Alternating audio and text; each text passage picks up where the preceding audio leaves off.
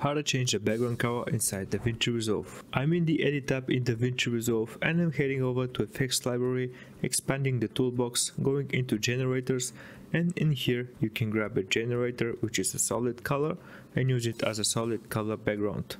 Leave it beneath your clip, highlight it, go to the inspector, pick the color by selecting it, and then you can select the color from here by changing the background. Simply select the color and click on OK.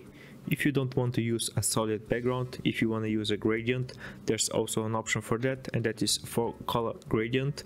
You can grab that and leave it on the same place, and again highlight it, go to the inspector, then go to generators, and in here you will see the upper left, the upper right, lower left and lower right.